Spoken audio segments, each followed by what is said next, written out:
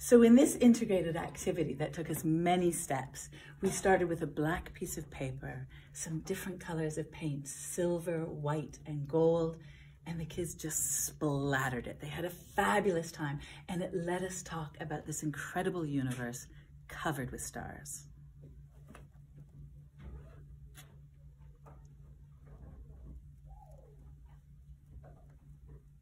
Step 2 of this integrated activity was all about creating moons.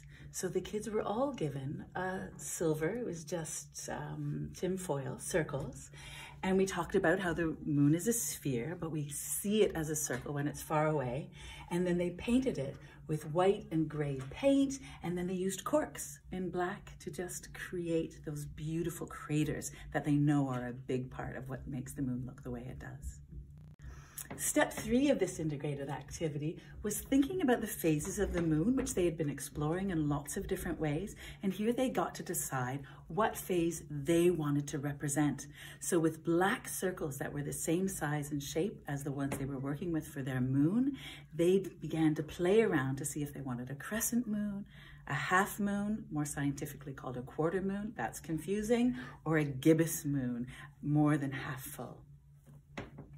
The final part of this integrated activity, step 4, and again at each point we get to talk about what the moon is, how it moves, how it relates to the earth. For the last part, they place their moon on their beautiful star-scattered background, and then they did a little bit of writing, and they were so excited to write about which phase of the moon they had chosen. When they're excited about what they are writing about, everything's a piece of cake.